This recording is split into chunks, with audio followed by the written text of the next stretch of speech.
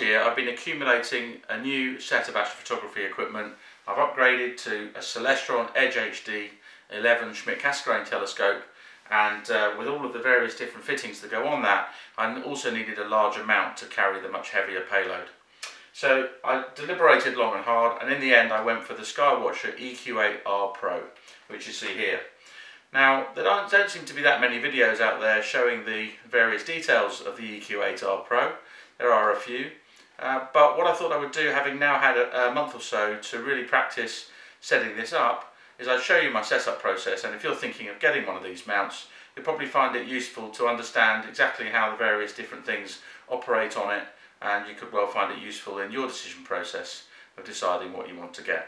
Of course, if you're buying an EQ8-R Pro, you pretty much know how to set up a mount by now, so I won't patronise you with pretending that I'm teaching you how to set up a mount, but certainly you may find it useful in understanding a bit more about this mount, and hopefully help you make your decisions.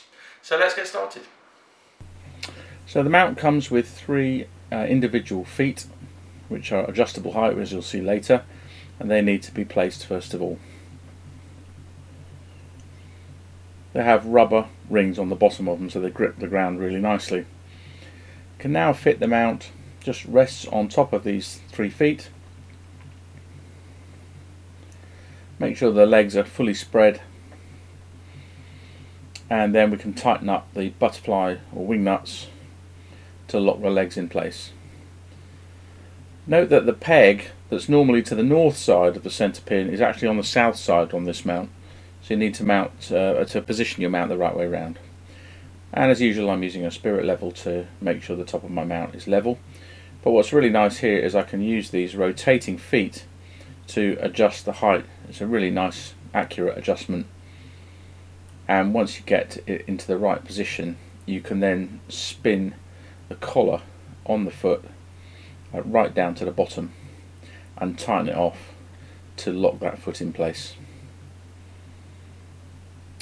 These two nuts can be loosened with a ring spanner, which just comes with the mount, and then you can adjust the height of your pillar and then lock it back off again. Now we're ready to put the mount head on the top, and it's got a really nice gearing system inside the pillar, so you just turn this handle here and it screws the central thread up into the mount.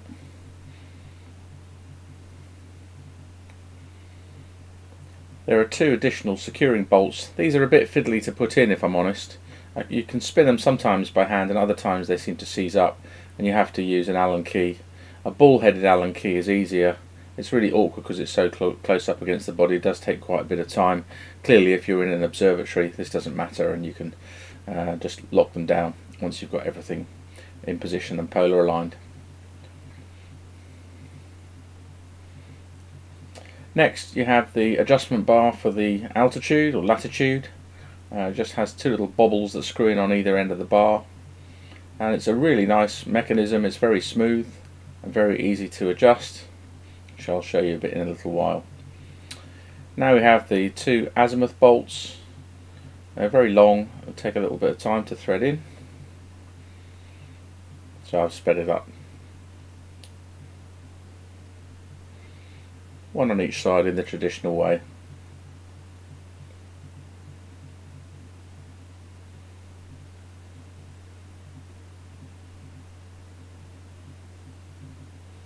So these 2 big hand nuts on the side can be loosened off. Make sure these 2 locking nuts are also loose, and now we can freely turn the altitude or latitude adjustment during polar alignment. That's a very nice smooth mechanism, and once you're done, obviously you can lock off those 2 bolts and the 2 big nuts on the side.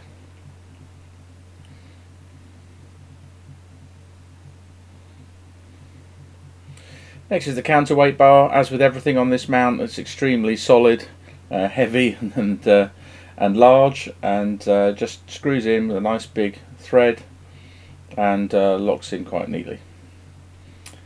It's got a stopper on the end that we can unscrew, which obviously is there to protect your toes and stop the counterweights from falling off. The counterweights are 10 kilos. You get 2 of these come with the mount. They're really solid, very nicely made, but you certainly don't want one of those landing on your toe. So great care obviously at this step.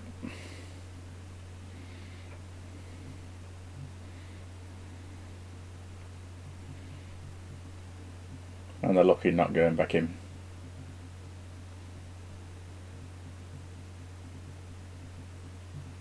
So here are the connections for the mount, at least some of them. So you've got the 12 volt DC power. I've actually bought a silicone cable for this, just because it's a bit more sturdy. You plug in the hand controller, and the mount can be directly connected via USB. You don't need an EQ8-R cable. The controller is useful in particular for the auto home, because the EQ mod will not do auto home. So now I'm fitting the Polemaster. I've bought an EQ8 Polemaster Adapter bracket, which screws very neatly on the front there, and the right length cable connects very neatly to the through mount cabling, and in goes the USB cable for controlling the mount.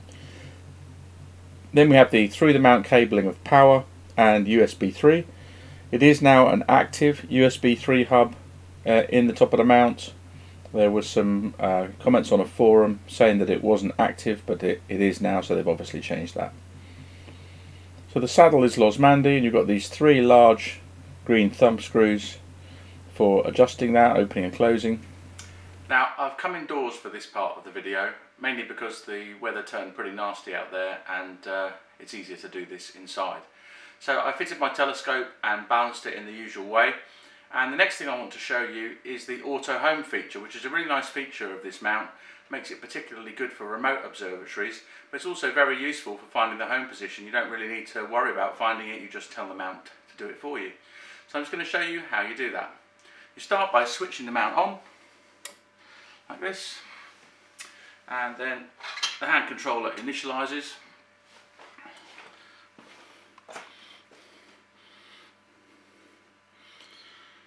So after a few seconds of initializing, it says auto slew home, ? Yes or no. So we press 1 to auto slew home, and I've deliberately put the mount quite a way off of the home position in both right ascension and declination, just so you can see what happens. So we'll press 1 now, and off it goes. So what it does is it hunts for a sensor that tells it it's at the home position. It actually goes past it and then goes back a little, and does the same thing on both the RA and the deck. So here it goes on the deck.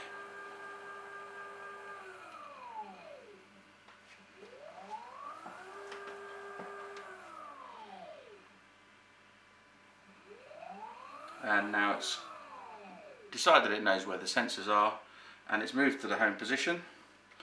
And now on the hand controller it says home position established. So that's a really great feature.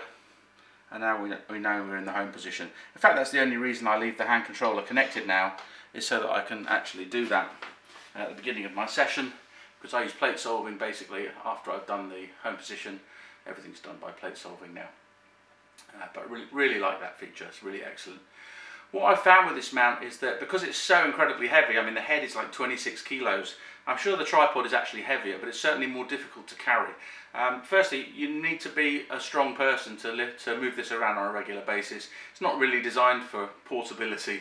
It is very, very heavy, and it'd be quite easy to rupture something, to hurt your back, to give yourself a hernia carrying this stuff around. So it is very, very heavy.